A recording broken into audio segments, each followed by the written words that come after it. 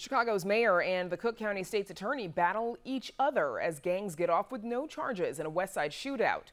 That and much more in this week's edition of Spotlight Politics. Joining us now are Amanda Venneke, Heather Sharon, and Paris Schutz. So first team, we know Mayor Lightfoot. She calls out Cook County State's attorney Kim Foxx after no charges are filed in a West Side shootout. Here's what both of them had to say. We really urge the state's attorney herself to get personally involved, look at the evidence, and I believe that there are charges that can be brought at a minimum against the individuals who initiated the gunfire. We can't live in a world where there's no accountability. The statements that were made yesterday that were not factually accurate, should this case be ready for charging, may pose potential issues. Nobody wants that. Not for a political stunt. So, Heather, let's start with you. First of all, why no charges of any sort? No gun charges, no murder, no attempted murder.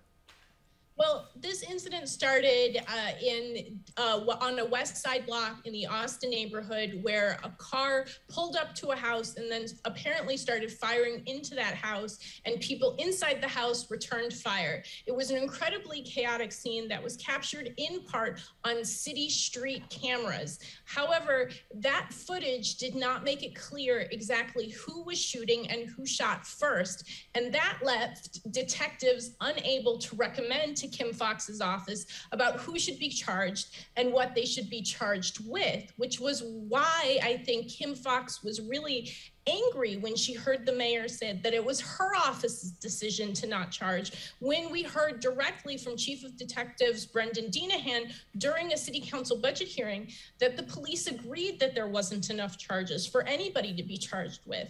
Now, the mayor then said, well, what do you mean there's not clarity? There was gunshots, somebody's got to be charged with something, and that's really where we are at this point. This is just the latest conflagration between Mayor Lightfoot and State's Attorney Kim Foxx. We did learn today that the two plan to meet in the coming days to try to sort of talk this out and maybe smooth some ruffled feathers. But this has just become the latest flashpoint in really the increasing political narrative about gun violence and violent crime in Chicago. So, Amanda, you know, the state's attorney yesterday, she said that she was, quote, mortified by the mayor's comments. Now, we all know the mayor herself is a former federal prosecutor. She, too, says that she heard from CPD, and this was all based on what she had learned from them. But is it clear, or it's not clear, actually, Amanda, what is it that is inaccurate of what the mayor said? What is clear about this situation, Brandis, is that this incident was horrific. I've seen it referred to as something out of the Wild West. To me, it's really more like an action movie that, but in these really horrific ways, because of course, this is a neighborhood where children, where families, where people live, and then you have individuals getting out of a car, kneeling down, and I mean, like in the sort of, like they've got Charlie's Angels like stances, but shooting real guns that left somebody dead. So Kim Foxx mortified, I am assuming also quite mad, incensed about this. To me, it is also remarkable that it takes a back and forth such as this, considering how much finger pointing has been going on between these two leaders and their offices, to have a meeting. Whoop-dee, how are they not meeting regularly considering the level of violence that frankly everyone should be mortified and horrified by? In terms of what was inaccurate there, so again, as Heather noted, the chief of detectives had said unclear, inconclusive who started the shooting and therefore what sort of charges could be brought, but also potentially unclear what sort of strategies the prosecutor's office, and I think that is the point from which the mayor was perhaps approaching this from, how as a prosecutor's office you wouldn't be able to press charges to at least lean on some of the individuals versus letting them be free in the streets where critics say they can be free to pursue actions like this again. And Paris, you know, is what Kim Foxx is saying, you know, she's calling this a political move by the mayor, is it? I mean, I can't deduce what the motivation of the mayor is for saying that. It's clear that the mayor is facing re-election in less than 2 years, and crime in Chicago is going to be her Achilles heel. Opponents will run and say she hasn't done enough to to get crime reined in, and the mayor has had this consistent drumbeat of pointing fingers, first to the judges, the Cook County judges, and also to the state's attorney now. And I just have to reiterate, according to data from the Cook County Judge's Office that we talked about a couple months ago, the data doesn't really bear that out, that that's responsible for the spike. The data does bear that there's a certain percentage of folks that reoffend. They might be let out, and when they're out on bond or something, they reoffend. But the percentage of that has been the same whether it was now, 5 years ago, 10 years ago, 15 years ago. So you can't say that from a data perspective is driving this spike, especially as we see this happening all across the nation. One of the deadliest years in America in a long time, and people say COVID and loss of jobs, anxiety, the availability of guns, those things probably do a little bit better to explain what's happening.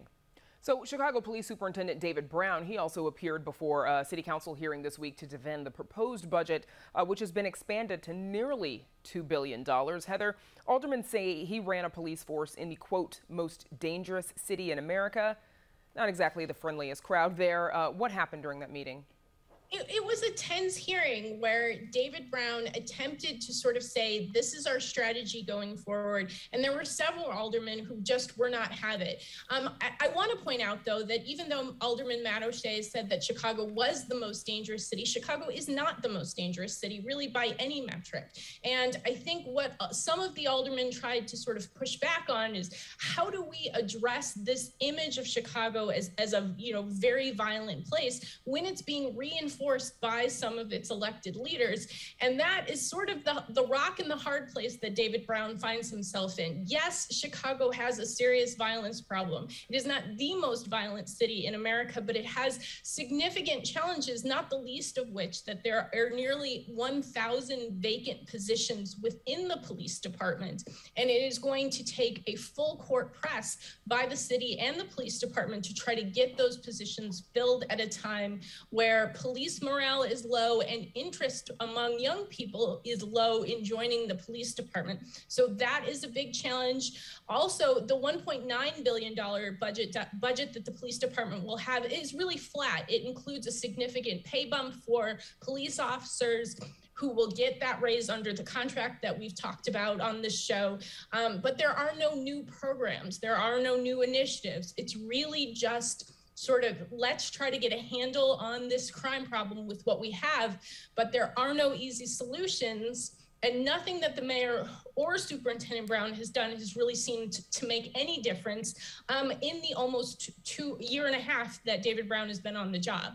So in Paris, Kim Foxx has also slammed Superintendent Brown for his weekly press conferences that often blame her office and the courts for criminals being on the streets perpetrating more crimes. Foxx, saying that the mayor does not have a comprehensive violence plan. Does she have a point, or is she doing the same thing? Maybe a little bit of that. I mean, the mayor has come out with plans. The superintendent has talked about plans. The thing is, they haven't worked. So, I mean, all we see, it's reduced to finger pointing, but I'll go back to that point I made. The data doesn't show that people being softly prosecuted and then going out reoffending is what's driving the spike. Certainly it is a problem, as it always has been, reoffense, but there's just so many complex things happening right now to cause a spike, and no one has answers that work, I would say. So meanwhile, Chicago's wealthiest billionaire and civic donor Ken Griffin likens Chicago's violence to Afghanistan. Take a look. It's becoming ever more difficult to have this as our global headquarters, a city which has so much violence. I mean, Chicago's like Afghanistan on a good day. And that's a problem. I'll put this in black and white. I probably had 25 bullet shots in the glass window of the retail space in the building I live in. They tried to carjack the security detail that sits outside my house. That didn't go so well for the carjacker, but it just tells you how deep crime runs in this city. Oof. So, Heather, is a threat to yank his headquarters enough to move the needle for politicians to do more to curb violence? Aren't they always focused on violence? Absolutely. Mayor Lightfoot, Governor Pritzker did not need any more reason to sort of be very focused on the violence problem in Chicago. I think that you know, the governor reacted quite sharply to Ken Griffin's statements, who he, of course, has funded Republican campaigns for many years now. And the fact of the matter is, as I said before, Chicago is not the most violent city, and it is not at all comparative to Afghanistan, where, of course, there is a literal war going on and an insurgency. So it's that kind of rhetoric that I think a lot of officials feel frustrated by, while acknowledging that Chicago has a real problem. This sort of broad approach that we heard so frequently from former President Donald Trump doesn't really get to the heart of the issue, which, as Paris said, is really difficult to parse. It involves poverty, it involves a lack of investment, it involves a lack of jobs, and it is just not as simple as saying either you stop the crime or I'm going to move my investment firm to New York. Can I just quickly jump on some other comments he made that I found pretty interesting, unrelated? He was asked about the $3.5 trillion federal spending plan being debated in Washington right now, and he said his answer to that was, "Thank God for Joe Manchin." So obviously really opposed to that, and that might give you kind of a glimpse into the resistance that some folks are feeling. Manchin and Sinema, if Griffin's sentiments are reflective of the top 1%, Wall Street hedge fund managers, about how they feel about that, perhaps that's one reason why this bill is having such a hard time getting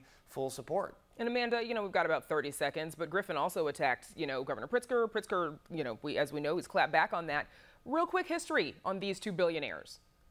Well, yeah, people say, why does Ken Griffin matter? It matters in part because of the reputation of Chicago, but also because as Pritzker is facing re-election, folks are really wondering, who is Griffin going to back? As Pritzker pointed out, Griffin was a big backer of Pritzker's predecessor, Bruce Rauner. Question is, as Republicans are searching really for a candidate that can win statewide support, who is going to have Ken Griffin's backing, AKA his money, to go up against billionaire Pritzker?